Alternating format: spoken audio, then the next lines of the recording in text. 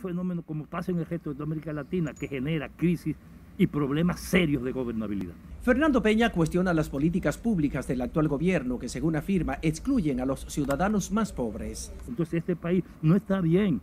La tendencia, por tanto, es a una situación de confrontación social antes del mediano plazo y probablemente un poquito más allá del corto plazo. El director del Observatorio de Políticas Públicas de la UASD lamenta que el crecimiento económico no haya contribuido a superar las precariedades de gran parte de la población. Lo respalda el decano de Economía.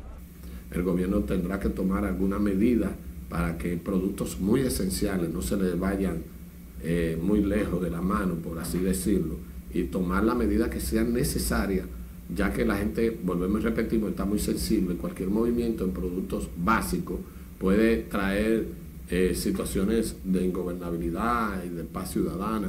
Con sueldos mínimos entre 12.000 y 18.000 pesos mensuales es imposible cubrir la canasta familiar, calculada en 38.000 pesos. Urge medidas, entre ellas revisar la situación del empleo y la posibilidad de mantener programas sociales hasta el cese de la pandemia.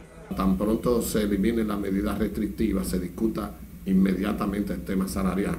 Eso es vital, es una forma de resarcir un poco.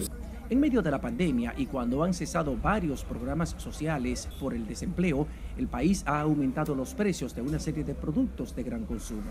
José Tomás Paulino, RNN.